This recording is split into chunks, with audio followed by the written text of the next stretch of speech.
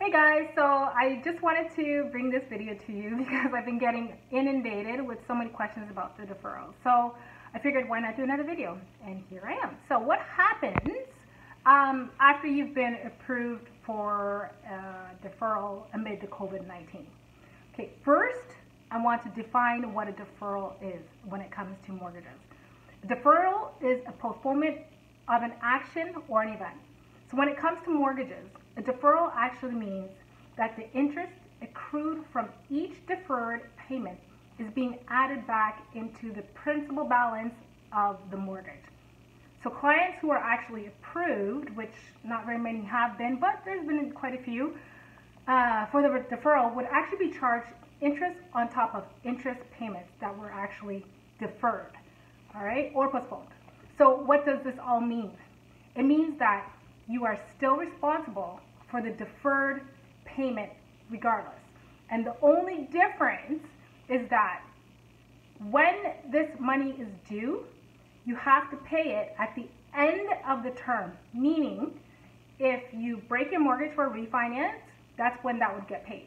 If you are selling your home, that's when that would get paid. If you need to renew your mortgage, that's when it will get paid. You want to do that and then extend your amortization, all right? So essentially, what you're doing is you're increasing the balance of your mortgage when you defer your payment. If you are not desperate for this financial relief program, it's probably not the best thing to take it. However, if you are in the industry that you can actually foresee a layoff, for instance, the hospitality industry or like the tourism industry or a restaurant industry, it's best to be prepared. So talk things through with your mortgage broker and have a plan before requesting a deferral. When it comes to rent deferrals, this one gets really it's a really heated topic. Your landlord, as you know, is supposed to pay the mortgage. They will issue an eviction notice after the pandemic is over. Right now they can't do it, but they can still issue it after the fact because it's your landlord is responsible to pay their mortgage.